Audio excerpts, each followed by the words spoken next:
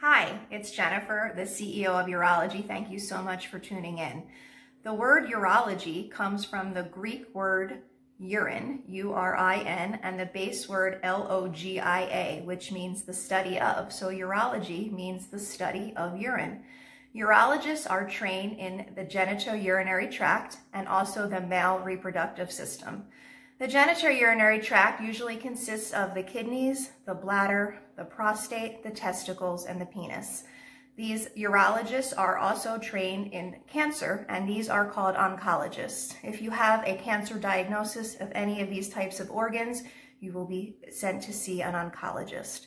The thing that drew me to urology so many years ago is that it is a perfect blend of clinical, scientific, and surgical aspects, and that's what I really love about urology.